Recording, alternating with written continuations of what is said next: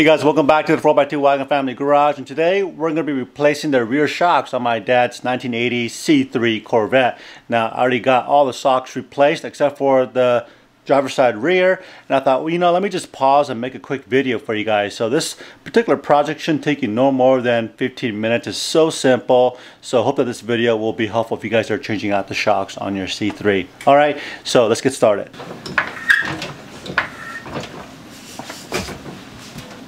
Okay, and just like any vehicle you work under, you want to make sure you put a jack stand underneath all your rigs. Never rely on your hydraulic garage jack.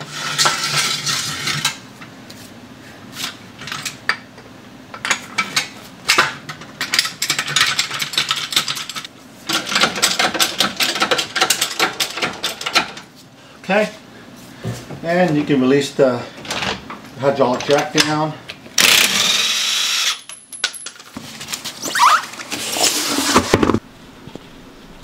Okay, so this is where the rocker panel is, and I got my hydraulic jack right there. Then I also got my hydraulic jack slash stand right underneath this rear frame that goes all the way across, and that's where I put my center jack stand. Okay, so now we got the Corvette pretty secured, and it's not going nowhere. Alright, so what I want to show you guys is a little bit off topic here, but while I got the wheel off, I want to show you guys what I've had done, and I wish I would have known this. So I went into gear specialist to have the rear bearings pressed in. When they got in here, the trailing arm and the knuckle, everything was rusted on so tight. They soaked the bolts for 2 days and they just couldn't get it off. So this job would have cost me around $800 to $1,000 for both sides in the rear, but it ended up costing me almost $2,000 because, one, I didn't want to deal with it. But if I would have known that you could buy this whole assembly, I think it's called a trailing arm assembly, which is about $630 for each side. And what that includes is this whole trailing arm, this rotor, new dust shield. You get the brand new knuckle and all the bushings and everything that you need to mount your brake and whatever, right? So this whole kit you can just do in your garage. It's a bolt-on kit, and it's pretty simple. You could have saved yourself about $800 in labor if you just did this yourself. And if I would have known that, I would have done it. But because I'm not familiar with Corvettes, well, now I know. So, but because this thing is warranted for life, I shouldn't have to worry about, my dad shouldn't have to worry about this ever. But anyway, just want to kind of bring that up, bring this to your attention. If you guys want to do this, it's totally doable. And I'll leave all the links down below to this whole trailing arm assembly. All right, now on with the shocks. Okay, so the lower shock, the nut, this is a 19 millimeter, and upper one is 15.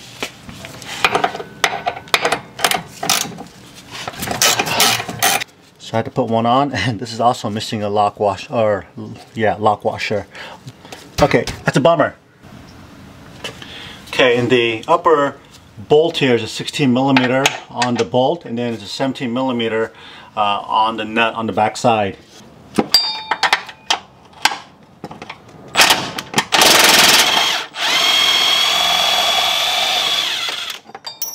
Let me spin the bolt out.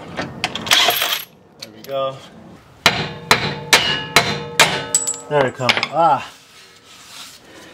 there's a sleeve right here that was keeping it from coming out. Okay, so there you go. KYB gas shock absorber, and these were, I want to say, like around $25 each. And these things have a lifetime warranty. But you can also buy this online on Amazon, and I'll leave all the links down below. Okay, so this is the old shock on this side here, and this is the new shock, and you can see the shock is pretty much shot. If I compress both of these shocks right here, it should expand, and as you can see, the Spectrum one is no longer expanding. In fact, what I should have done is I should have taken this, because I know this is an O'Reilly shock part. I should have just taken this down to O'Reilly and warranty this, because I know they have a lifetime warranty on these shocks. So what I like to do is put in the bottom shock bolt first, feed it through here, put the bottom one in, okay, and then to get the top one in, just press down a little bit, and you can see that it's not going up straight, or it's not going straight up, because there's a little bit of a kink, I'm assuming, because it's all jacked up. So you just gotta take your hand and force it up there ever so gently and slightly. Just twist it back and forth and let the shock absorb. Let the shock expand on its own. Okay.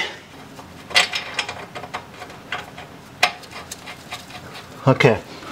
So I'm going to be putting some thread lock on this nut here in just a little bit. Alright, so let's go ahead and find a washer. So there should be a washer on the back side of this thing. I don't know where that went, so let me get another. And by the way, I'm using grade 8 washer. So if you guys got some lying around, I'd highly recommend always use grade 8 nuts and bolts.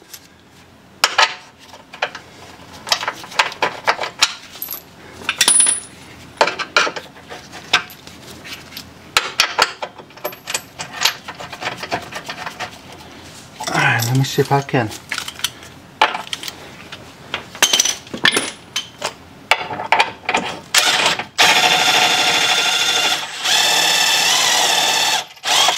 Yeah, it's not going to go straight in, so you need to tap it a little bit. Okay, so then the trick here is get yourself a big screwdriver. Let's see which was going to work the best here.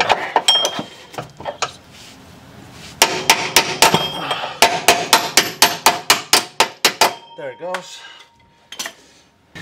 Then a little bit of thread lock on the nut or the bolt. I should have put the thread lock on there before I shoved the bolt through there, but that's okay.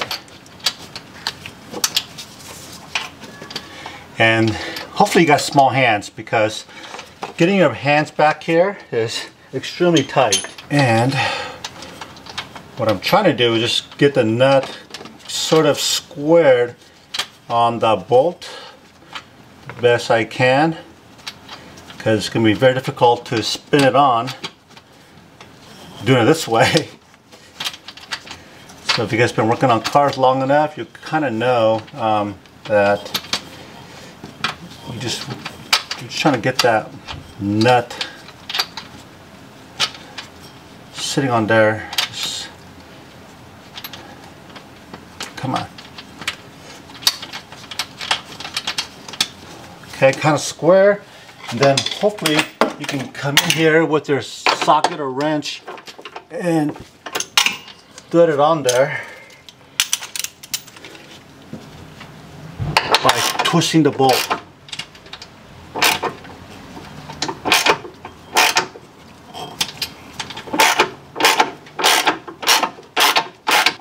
All right, beautiful.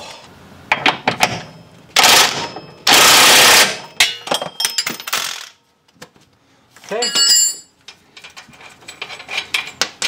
And then put a little thread lock on this bolt on the back side, on the bottom of the shock bolt.